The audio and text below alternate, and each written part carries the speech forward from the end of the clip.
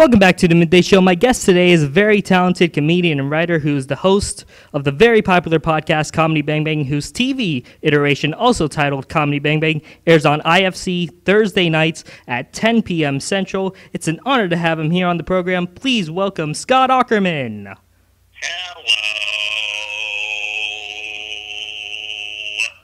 Very good. And as I should probably say, as always on the TV show, you have a subtitle with a mispronounced name. And today it is Clock Stopperman. Yes. Clock Stopper. Is that today's? Okay. Yeah. Yeah. It's a reference to a very old Nickelodeon sci-fi movie. Oh, the Clock Stoppers? Exactly. Oh, okay. I didn't know that was a Nickelodeon movie. It was great. Produced by Nickelodeon Pictures. So we are broadcasting from beautiful Overland Park, Kansas, and this is not your first brush with Overland Park, Kansas this year. That's right. I was in Kansas, wasn't I? Yeah. Earlier? Yeah. In the year? You were actually down the street from where we're recording. Where? At the bowling alley? At the bowling alley. Yeah, we're on 100. Wow. We are at 123rd Street, and you were on 135th Street. That seems to be about 12 streets away. Yeah, it's amazing. And you were on the red carpet beforehand, and there was a guy yelling at you, "What's up, hot dog?" Okay, I remember this, yes. I was very, very annoyed at this man. Go on. That was me. Oh, no. I mean, he was great. Yeah. At that point, I knew I was coming back to do the show this year. And I really wanted to have you on, but I also just wanted to get a picture because I was such a big fan, and I thought, how would I do it? I'll yell, "What's up, hot dog?" at him. That won't annoy him at all. Well, a lot of people are yelling "Hey Non Mad" now as well, which is another one of the wonderful catchphrases from Comedy Bang Bang. So yell either of those at me, and I'll know that you're a fan, and I'll usually come over. Awesome. And how did you enjoy the Big Slick fundraiser? It was great. It was my first time doing it, and, it was a lot of stuff. They really packed a lot of activities in that 2-day period, but it was really cool, and it was great that we raised all that money for the Children's Hospital. It was really awesome. Definitely. And you coming right hot off the presses of writing for Andy Samberg for the 2015 Pride and Time Emmy Awards. That's right. Yeah, we just finished on Sunday. Were they Sunday or no? It was a week ago. Yeah, I don't know what day it is. Yeah, and so you also won an Emmy for Between Two Ferns. I did. Jeez, it's been a weird Emmy-full year. Definitely. I did more than that. I hosted the LA Regional Emmys. I presented at the Creative Arts Emmys, and I worked with the Emmy board to change the category and into sketch and talk show. So a big Emmy year. Better just call your middle name Emmy. Oh, I also presented at the college Emmys. Oh my God, too much. Too much. Sold out. I'm part of the system. Yes. You can't trust the system, as Andy says. Yep, that's true. So one of the big things in that Emmy that I really wanted to ask you about, since you, of course, were one of the writers, was the HBO Now login. Yes. What was the genesis for that idea? Of course, Andy gave a little backstory about how the HBO CEO said that he's not worried about password sharing, but how did that idea of actually giving out a real working login, and I tried it at home, and it worked, but the great idea problem was that everybody logged into it and it worked, that nobody could watch anything. Right, yeah. It was, we talked to the process for doing the whole show is, we talked a lot about just kind of what was going on with TV at the time. Our opening video was about sort of peak TV and how, there's almost too much TV for people to watch. People feel behind when they're at dinner parties. So we talked a lot about that, and we just, we talked about a lot of things. And a couple weeks before the show, we were talking about streaming services, and we were talking about HBO and HBO Go and Now, and someone brought up that the CEO said he didn't think password sharing was a problem, and I don't really know how we thought of it, but we just suddenly said,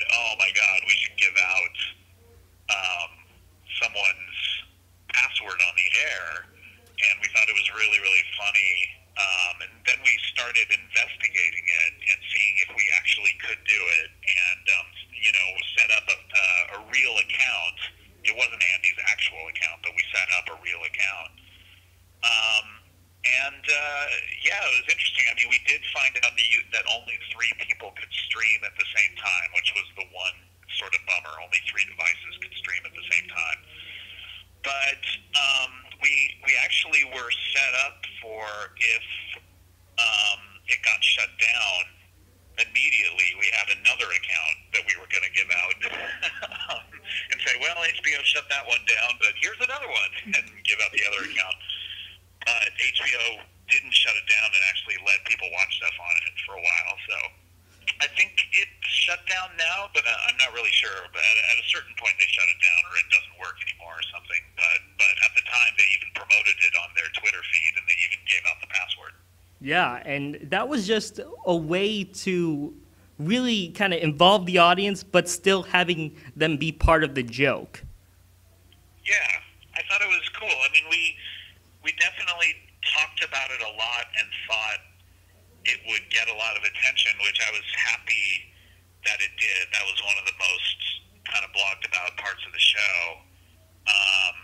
But we also wanted to make sure that Andy was funny while he was talking about it. So the language of what he was saying, we worked on a lot and tried to punch up a lot and gave him more jokes during it because he didn't want to just like dryly give out the number, you know. But once we really settled on the attitude of like, you know, a guy who's letting millions and tens of millions of people watch Game of Thrones for free, you know, yeah. Like that's a fun attitude to me, and it's a fun image to put in people's minds of, you know, hey, you know, we're letting tens of millions of people get away with something, you know. I think that's really fun. Definitely, and Andy has such a distinct style of voice when it comes to like a presenting mode, because we saw him at the Comedy Central roast of James Rango, and that was very, very distinctive in the way he presented his material, and that definitely showed on the Emmys as well. How was creating that monologue, creating those interstitials with Andy? How was that being able to cater it to his language? It's interesting because he's not really a mean performer. You mentioned the roast, and you know, a lot of that roast was him complimenting James Franco. Exactly. It was something we talked about a lot. You know, there are hosts out there that kind of do slams, and you know, when we do the Between Two Ferns, that's like something that we write a lot of is just slams, you know, and like interestingly worded slams are always fun to write. It's something that I'm actually relatively good at. And so I was kind of wondering about the monologue, you know, what was the tone we were going to take. And we really wanted to make sure that the tone of the entire show be not a mean show and be one that was fun and goofy. And you know, Andy likes slams too, but we wanted to make sure that the preponderance of the jokes wasn't just slams. So, you know, there was one joke that I wrote about this year. We said goodbye to Parks and Recreation and The Daily Show, and we also said goodbye to True Detective, even though that's still on the air. We went back and forth on that one about, like, you know, is it too mean? Is it out of character for Andy? We knew it would kill. And it turned out it was one of the most talked about jokes on the show. But, you know, it becomes a real conversation about, like, is it something we want to include? Because technically it's a slam on something. But, you know, we allowed for a few of those in there. But if you look at the actual jokes that he does in the monologue, you know, I would say 80% of them are kind of fun and not mean-spirited jokes. I mean, the whole Uzo Aduba is the new Ed Asner. That was brilliant. Yeah, that's just fun, you know, and it's just celebrating people, and I think that's what Andy really wanted to do. So if you look at just the whole of his hosting tenure, you know, he's doing stuff like showing George R.R. Martin as a baby at the very first Emmys, and he's doing stuff like having Tatiana Maslany fighting over a can of beans with Tony Hale, and that's all just like fun, goofy stuff that's really just makes you feel good about watching, and I think that's something he wanted to achieve, and I think that's why he's getting such great notices after the fact. And I cannot agree with you more. We are going to be back with more of Scott Aukerman right after the break. But first, Scott, Twitter handle, where can people find you? Scott Aukerman, which is my last name spelled Aukerman. Okay, and we are going to kill time by asking a very simple question. How do you balance work and family? It's very difficult for me. I mean, that's why I'm so interested in it. I have no family, and all I have is work, and so how does someone with a family balance it? I'm always very, very curious about that. Definitely, and we'll be right back with more of the Midday Show. Welcome back to the Midday Show. I'm here with one of my comedy heroes, Scott Aukerman. Comedy Bang Bang is tailing off the 4th season. We're on the tail end of it, and it's on IFC Thursday nights at 10 p.m. Central here in the Midwest. And this week, as it is October 5th, today, this week is Uzo Aduba, who, as you mentioned before, is the new Ed Asner. That's true, although I have to say, I actually think that particular show's on next week. I think we're off this week. No, we're recording... this is coming out on the 5th. Oh, yeah. Yes. So it's, sorry, I got the date wrong. So it's the 8th. This Yes. Thursday is when the show's on, yeah. Exactly. Show business, Scott. Show business. I thought you were saying it was out on the 5th. I was like, that's wrong. No. No, this Thursday, yeah. In Radioland, we are on the 5th right now. Yes, of course. Uzo Aduba, she was awesome. She's super, super funny, and I think we had that episode slated for a little later in the season, but it came out so well that we moved it to the first episode. Awesome. And it's a really ambitious episode, too. It's got a big, complicated storyline with John Hodgman in it, and Thomas Middleditch also is on the couch on this episode playing a character, so it's a really interesting episode. So as we mentioned, it's the 4th season. You're about to end it. You're in the last home stretch of it. Starting from the 1st season of the TV show, what have you learned from starting filming that first episode to completing this last episode of season 4? It's interesting because I look at the first season as almost a totally different show in a way. The first season we were really just playing around with the conventions of talk shows and of shows that had a host in them. And we were doing just sort of like, here's what a talk show does, and here's our take on it. And then, interestingly enough, in the second season, the structure of all IFC shows got changed to where every single show had to have a cold open, and every single show had to have a very long first act. And so a lot of those changes mixed with the request from the network that we do more story elements just sort of made the show sort of lock into a good groove for me where in the second season I really was like, okay, this year I just want to do any idea, anything you think is funny, let's do it. It doesn't have to be a take on a talk show. Well, the structure of our show is such that we can do any idea and it's a great jumping off point into anything. So it really freed us up, and because I think we were sort of running out of ideas at the end of the first 10, and since then we've done 80 more, which really just speaks to the fact that we were totally freed up by this new sort of structure of the show and the new ideology of it. So, I would say what I've learned is, I've learned how to make a more entertaining show. I think this 4th season is the best season we've ever done, and better than the first season. And sometimes I feel like saying, hey, skip the first season and just start season 2.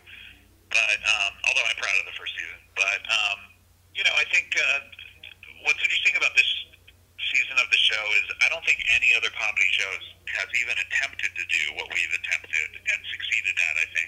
I think 40 episodes of a scripted, even semi-scripted, semi-improv television show that has as much comedy as we have has just never been attempted before.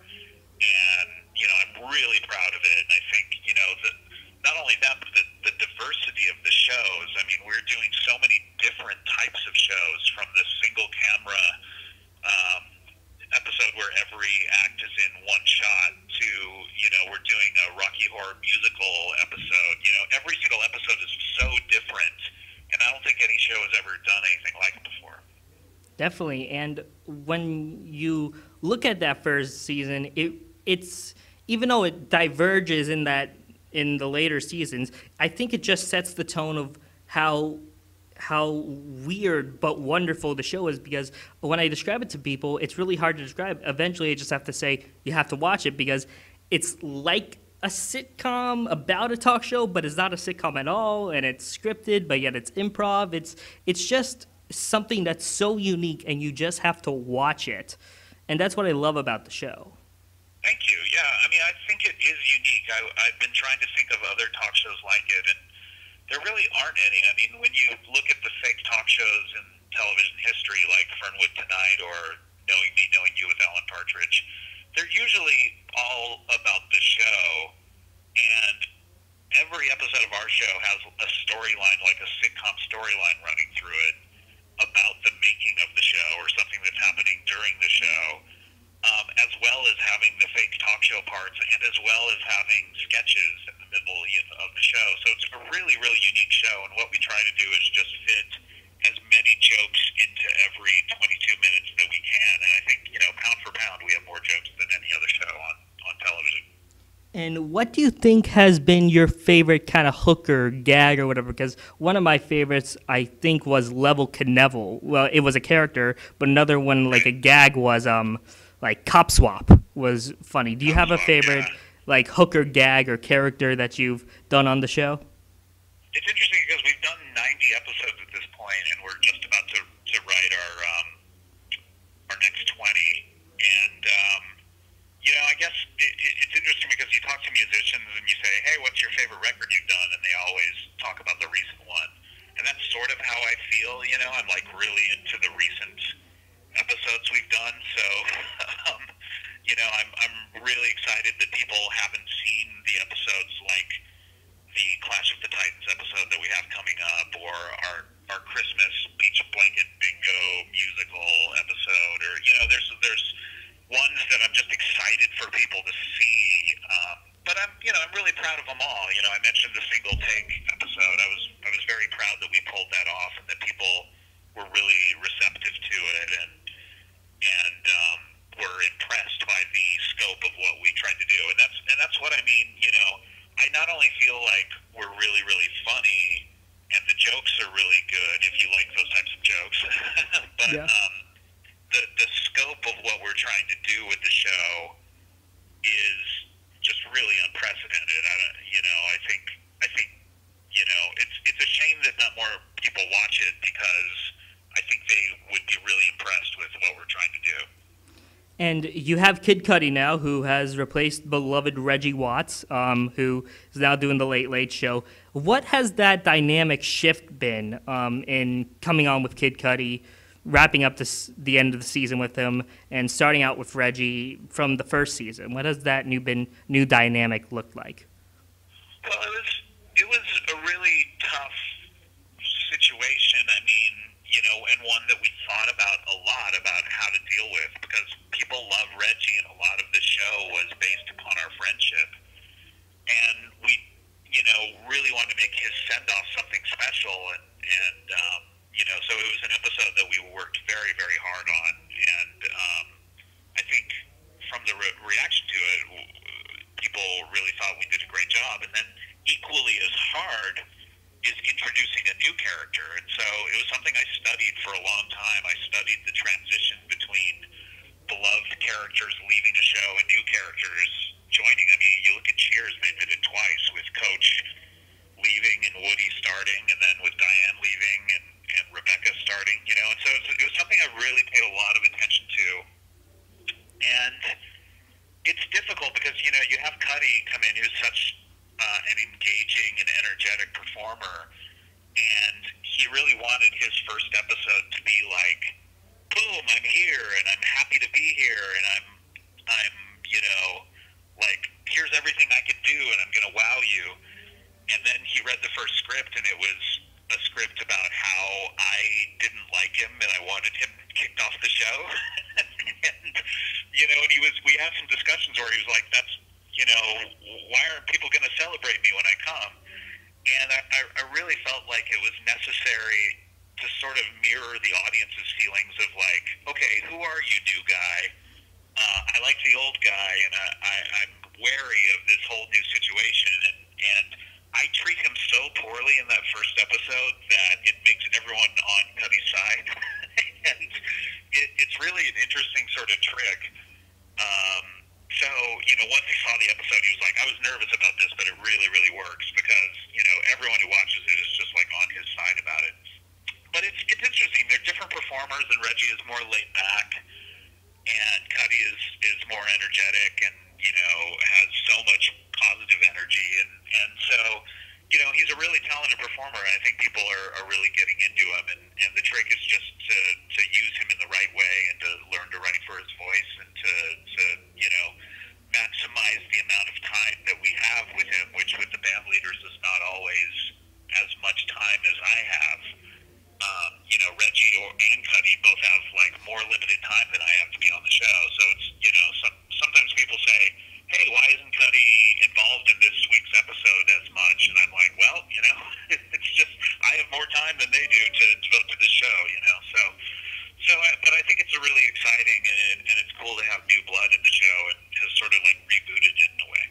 Definitely. And my thanks to Scott Aukerman. Stay tuned for Carson Daly, and we'll see you next time here on the Midday Show on ECAV Radio.